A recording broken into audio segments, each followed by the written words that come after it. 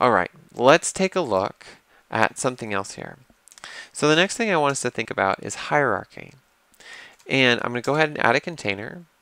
And a hierarchy is interesting because hierarchy gives us another way of organizing our kind of visual space, right? So inside of my container, I'm going to add another container. Whoa, golly, Matt, what's going on? And I'm going to set this guy to have the same dimensions as its parent, me dot parent par w. That should look pretty familiar by now. We're going to use the same thing for height. Okay. Now I'm going to come over here to this container. I'm going to go ahead and, from the get-go, I know that I want it to be arranged vertically from top to bottom.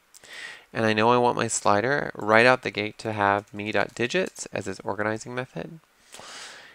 And now what's going to happen is when I plug these guys in top to bottom, I'm going to start to see them show up in this container, right?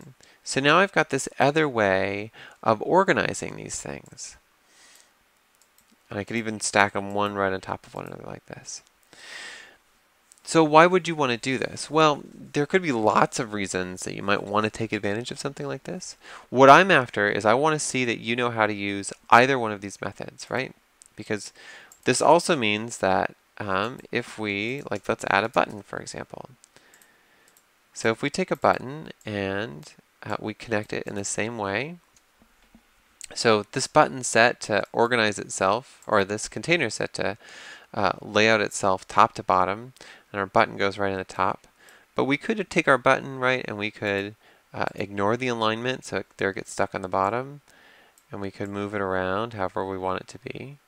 We might put it, towards the top here and over here a little bit.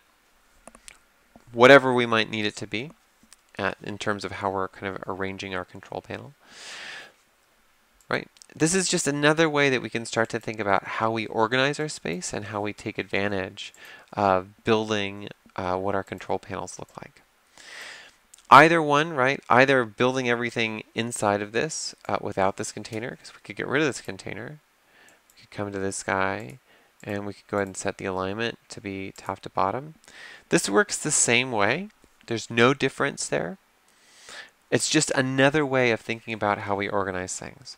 And I want to see that you both know how to work things, how to create your control panel in this method, or by using hierarchy as a way of organizing things. And in class, we'll take a closer look at how hierarchy might be really useful for us when we're building our control panels.